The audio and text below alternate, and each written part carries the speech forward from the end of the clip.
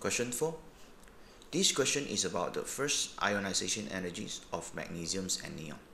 Okay, which row is correct? Okay, before we choose the answer, let's look at the neon and magnesium. So neon has 2 electron shells, and magnesium has 3 electron shells. Okay, just because the neon in the period 2, so it has these 2 electron shell, and this magnesium is period 3. And which one has the higher first ionization energy? So we need to look at size, means the numbers of electron shell. So because the electrons removed from the neon is closer to the nucleus, attractions towards this electron is stronger. So means the first IE for the neon is much stronger than the magnesium. So we must choose C or D.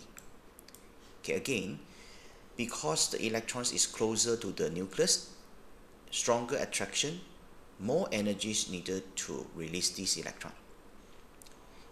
So now, second thing is the type of electrons removed, okay, from the magnesium and neon.